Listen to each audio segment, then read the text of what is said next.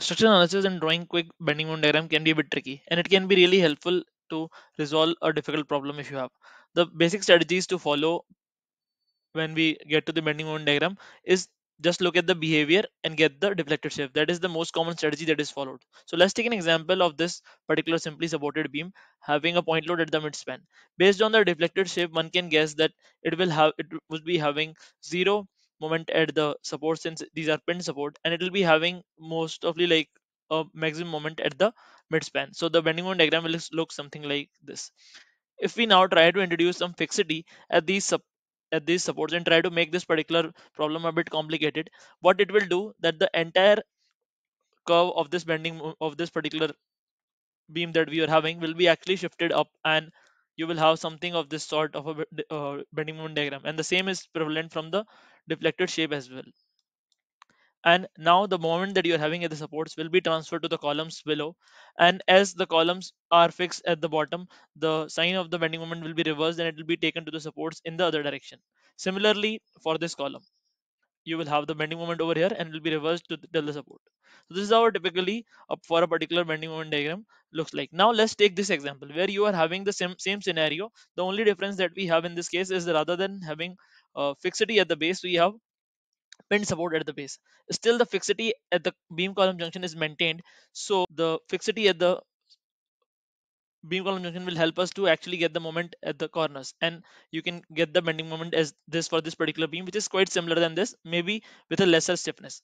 But now, as this particular moment as it tries to go through the column, it will eventually reduce to a zero value rather than going to a negative value or another direction value because we don't have a fixity in this place. Similarly for this particular column.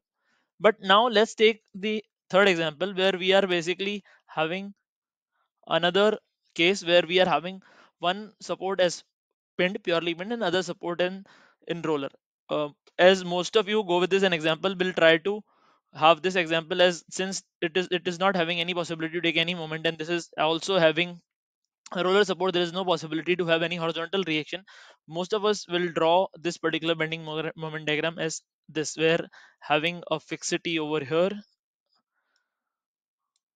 and something like this. But this essentially is wrong. Why is it wrong? Because uh, although we have drawn that this particular uh, support can take this moment, but actually it cannot, because there is no possibility to having horizontal reaction here as well. Why so? Because there is no external horizontal reaction. So to counter this horizontal reaction, there has to be a reaction from other side.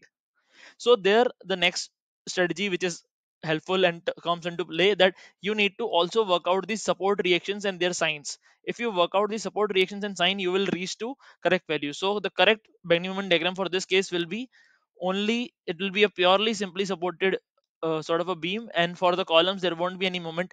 Why so? Because there is no possibility to have any horizontal reaction from the base from either of the supports, because this support cannot take any horizontal reaction, and since this cannot take any horizontal reaction, there cannot be overall horizontal force coming onto the structure because there is no horizontal external force as well. So that's why for a vertical load this will be like this, not this. So the one that we drew is wrong. So the two quick things that you need to follow, you need to follow the bending moment diagram based on the deflected shape and its behavior, and the next one is to work out the sign and the reaction support that you're having. Hope this was helpful. Like and subscribe for more.